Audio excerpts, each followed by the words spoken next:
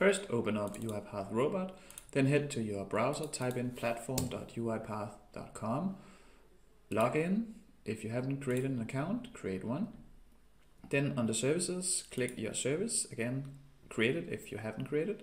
Now you're at the Orchestrator dashboard, click machines, click a new template machine. We can call this Anders machine, call it whatever you want.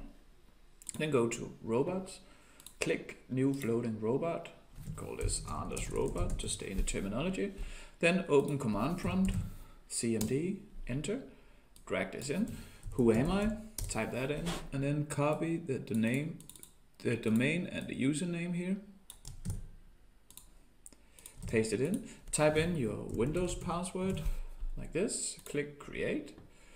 Under environments, click new, we call this Anders environment like this.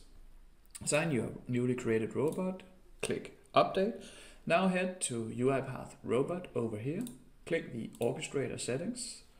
First we need the Orchestrator URL, that's the first part of this dashboard, Orchestrator dashboard address. Paste that in. Here.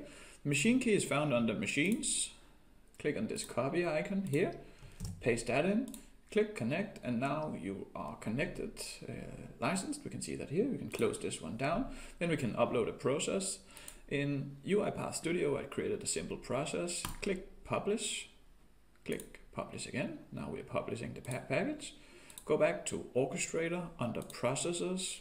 Then we can click the plus, click the thing we created, that's this. The environment will be our Anders environment. Click create. Now we created the process, it will be shown over here. Install it. Now run it. It will run, execute it, and we're done.